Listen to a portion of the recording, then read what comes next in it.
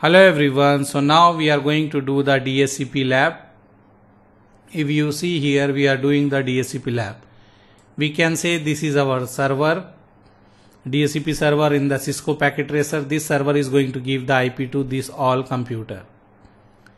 This server is going to give the IP to this all computer. So just go to the server here.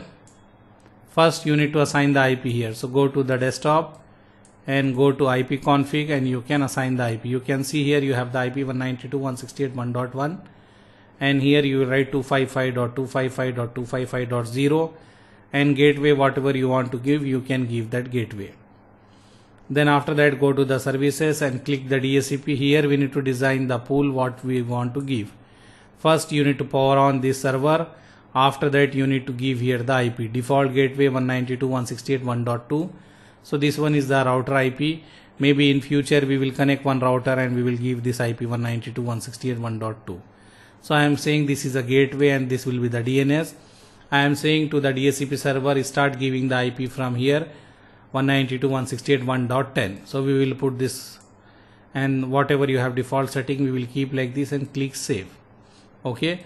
After that you will go to any computer here and you will click static, then you will click here DHCP and you will wait for some time. You will get the IP from DHCP. Same thing you can do here. You will click static, then you will click the DHCP and wait for some time. You are getting the IP from DHCP. Okay, you can do the same thing for different devices and observe here. So see, you are getting the IP from the DHCP. Same thing if you do here also, wait for some time, you will get the IP from DHCP. In router also, if you want to get the IP to this interface of the router, you go under that one, okay, and go inside the configuration and whatever interface you have, this interface, so you need to write interface G0 by 0 by 0 and you will write here IP address DHCP and then you write no shut. Okay, when you write that one and when you write no shut, you will get the IP from the DHCP. You can see you get the IP from the DHCP. You can write show IP interface brief and you can see you get this IP from the DHCP. Okay, so this way if you want, example you have some server here, you want to get the IP for this server from this DHCP, you need to go here to the desktop and click this one and wait for some time. But in the real scenario for server, you will not give the IP from the DHCP server, you will configure manually. Here if you see DHCP fail, we are getting, why we are getting means, here if you see STP is working, this port color you can observe here. This port color is ambered here. So DHCP is working still here. Okay, DHCP is working still here. That's why this port color is, now it is green.